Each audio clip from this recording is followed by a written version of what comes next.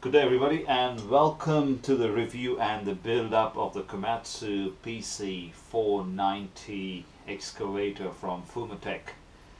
In this video we're just going to talk briefly about the machine, and then we will go into the further details about the drivetrains and the hydraulics and actually the build process. In this video I'm just going to go with what comes in the kit and just a general overlay of the whole machine. What we have here is the hydraulic drive lines from the hydraulic pump over to the boom and to the stick.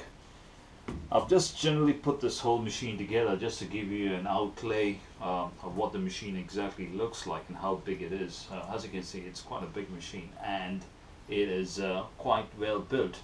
The major components of this machine, basically the tracks and the car body, is in metal. The other parts like the boom, the stick and the rear body and all the other parts are in plastic. Some of the other parts like the details on the top of the engine cap is actually 3D printed quite well and quite detailed. So that's from the parts. The rear counterweight is actually hollow and is fully in plastic once again.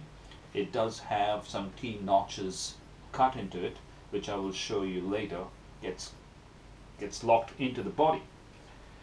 The cab is once again fully in fiberglass plastic. It has to be cut out to get the windows fitted into it, but the finish is very, very good. Going further, the oil tank in the kit is completely sealed. You have to drill and fit the 3 hose quick release connections into it. Going further, the major cover of the excavator is actually once again resin or plastic coated, and that has to be again cut for batteries and other fitments inside it. There is a quick release mechanism that comes with this particular kit. It has been 3D printed. I have just mounted it just to show you. It's been 3D printed, so it looks pretty solid. I think it should do the job well. Now, the bucket has been powder coated just to give it strength, and it's much more easier rather than painting it for me. So I thought of this easier to get it powder coated, which is definitely helps in many levels if you're not very good at printing and you wanted something that's needs hard surfacing. So 3D print powder coating is the way to go. Going further, the boom is quite solid. Again, it's pretty solidly constructed. It won't break. It's plastic coated from the outside. There's a metal composition on the inside, I believe. You can't break it, you can't bend it. It's quite solid and sturdy. I don't think it's going to fail that easy in your dig processes. Okay, going to the very interesting part. I've pre-assembled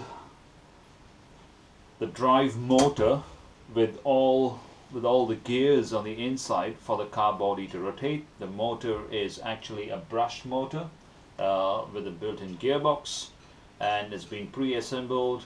The foundation or mechanism that holds everything has been powder coated to make it easier. It's pretty hard. Can't go wrong with that. I still have to mount the speed controllers on that. Now, the next part I'm going to show you is the actual mounting base of the car body. I have mounted my control valves and the hydraulic motor on already to make it easier. In the other videos I'll actually go through all the hydraulic piping and things like that. I'm sure you can see these are the tabs I was talking about earlier, where the counterweight actually fits in.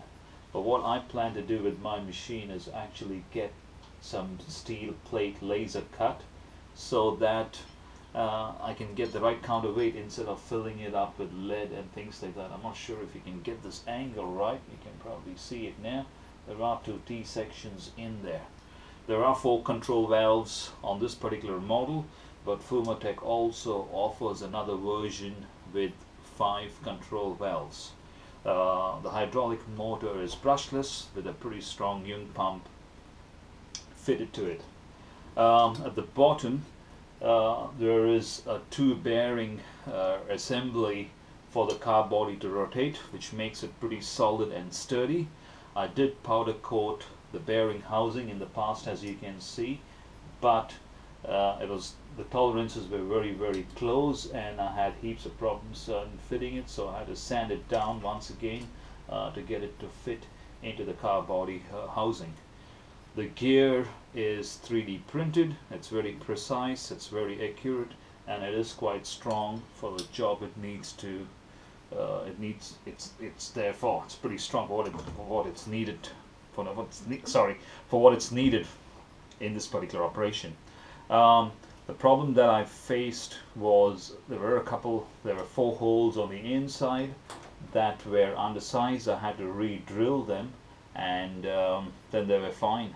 Besides that, I haven't experienced any problem. Now, for those of you who are considering this kit, it is a pretty good, interesting kit to build because there is a lot of manual stuff that you will have to do yourself, drill yourself. So that's what makes it interesting.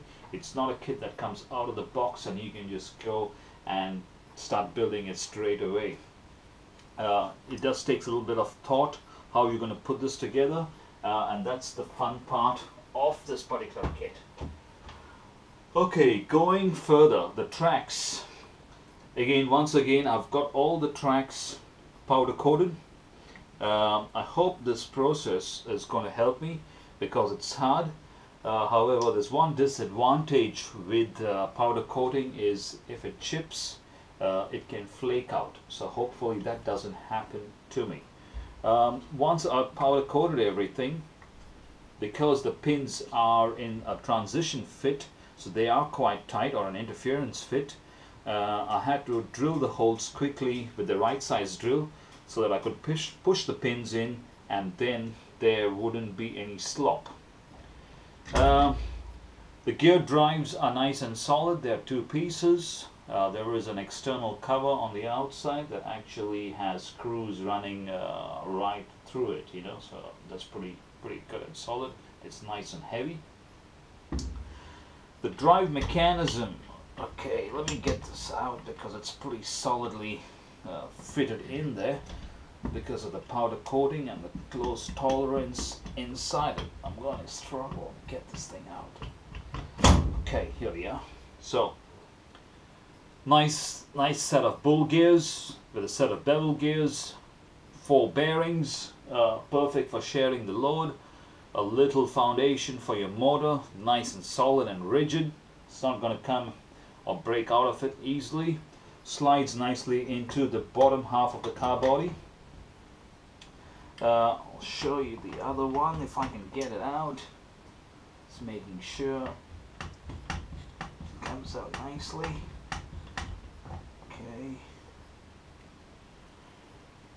Okay, that's how the motor gets bolted. I've taken my electrical motor so that I don't damage the wires and things like that. The gear drives are really smooth, nice and sturdy and strong. I'm sure the brushless motor will deliver enough of torque to turn this entire machine and make it go the way I want it to go. So that is the gearbox up there. Okay, let's go further. Let's pull this bagger out. Okay, the tensioning pulleys, spring that out. 2 springs on the tensioning pulleys to keep the tension on the chain. I haven't put the springs. Rollers are once again powder coated. The guides or the slides that hold the roller in place, I've completely tried to take the paint or the powder coating off so it can slide and glide. Tolerances are very fine on this. Okay, having a look at the whole bottom end of the car body, as you can see, It's pretty big. Rollers are nice and smooth. The rollers are die cast or cast metal with plastic inserts that act as bearings. Force fit pins on the side to keep the rollers in place and they don't slide out. 2 track guide rollers on the top. There's 3 parts to it. The 2 roller carriers or the track carriers on either side, and the top foundation holds the whole thing together. So 4 bolts at the bottom to hold the whole bearing assembly in place, and there are spacers actually that prevent it from compressing. The motors fit on the inside up here. I don't know if you can see it. I'm just going to bring it into the light. Okay, there you go. The motors fit in up here. The wires or the speed controllers, sorry, the motors actually fit on this side. Speed controllers go inside the upper half of the car body, and there are 2 slots cut in up here, and that's where the cables actually come out from your brushless motors, so that you can hide the speed controllers into this void space up here.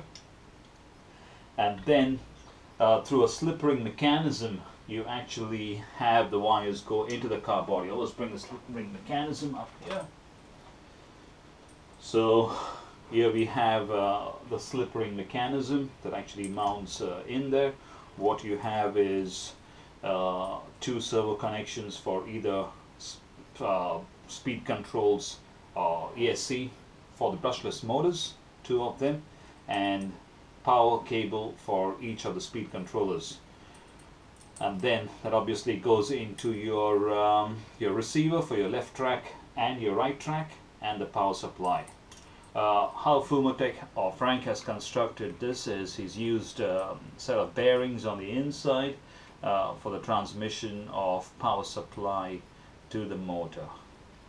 So this is one of the very first videos in this particular build process of the Komatsu PC 490 from Fumotec. This is Kevin from Construction Scale Models. There will be subsequent videos as I go ahead building these things, and I will bring some more videos to you so you can have a look if you are planning to buy this machine. Any questions, email us at info@csmi.com.au or visit our website, which is www.csmi.com.au. Thank you for watching, and we will stay in touch.